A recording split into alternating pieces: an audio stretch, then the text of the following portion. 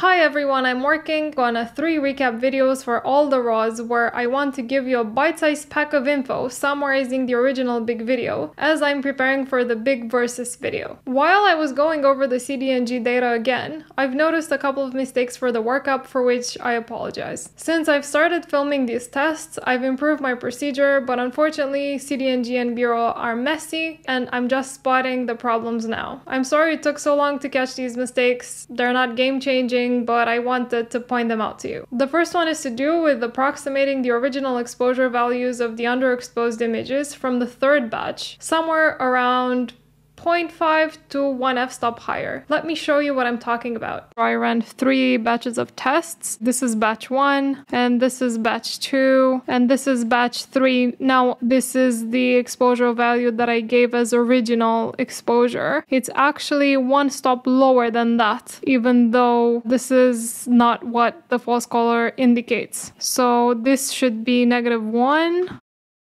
This should be -2. This should be -3 rather.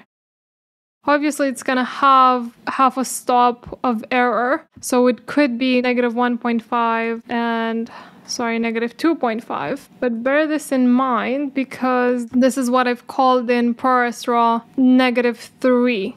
However, the error, let's say, hasn't propagated that much when I did the calculations for the noise levels. Like, if I remember right, I think that's how I calculated it using the BM values. For the BM film clips, you can see that I've corrected the exposure here, and this is the actual result. It should have been for the original exposure as well.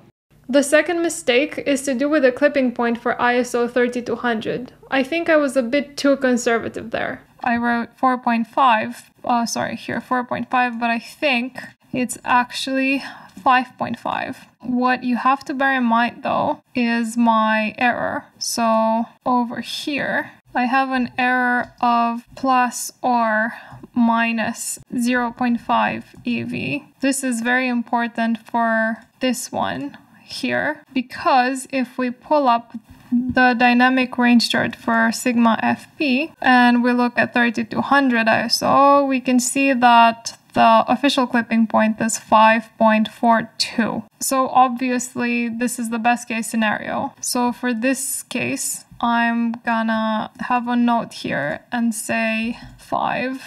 Even though my experimental value was 5.5, this should really be 5 tops in order for you to be within the theoretical value. These are the CDNG corrections. Next off is the how to correctly expose Sigma FP CDNG bite-size version. See you next time.